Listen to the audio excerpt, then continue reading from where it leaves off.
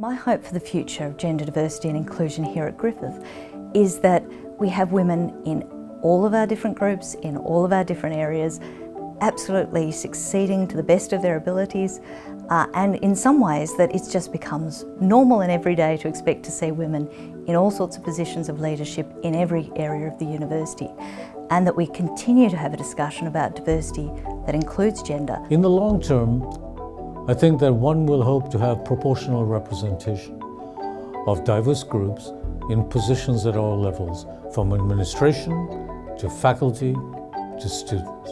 I think the leaders have an important role to play when it comes to diversity. Having just diversity is not everything.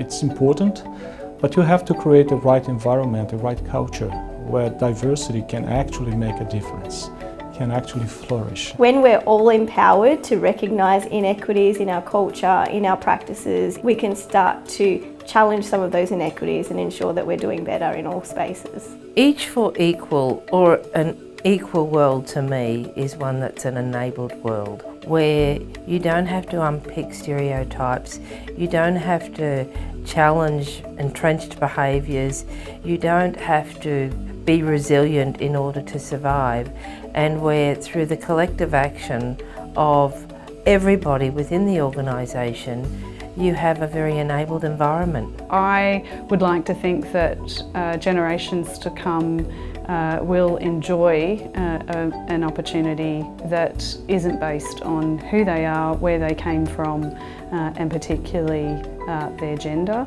I've strived to be open about my journey, about my transition, to try and help other people come to terms with not only the fact that trans people exist, that we're very real human beings and things like that, but also to help other trans people who start at Griffith or who are at Griffith to come out, to feel comfortable, to feel safe. So I understand the themes this year are generation equality and each for equal.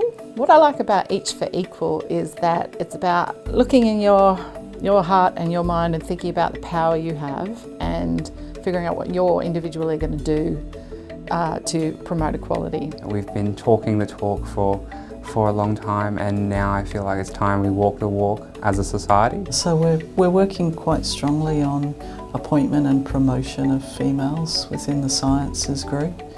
We're putting into place various strategies that have had quite a bit of success so far. The way we're doing that is through various things like putting different wording into our position descriptions so that females realise that this is a good place to come and work at. My hopes for the future is that a diversity of women are able to access and progress in employment, and that we've removed structural inequalities that lead to women's unequal position in society. I think it's not just parity for parity's sake.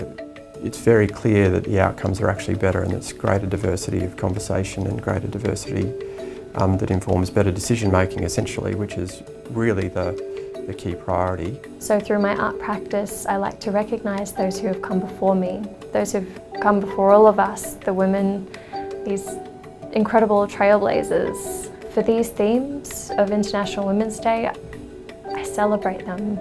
We celebrate them.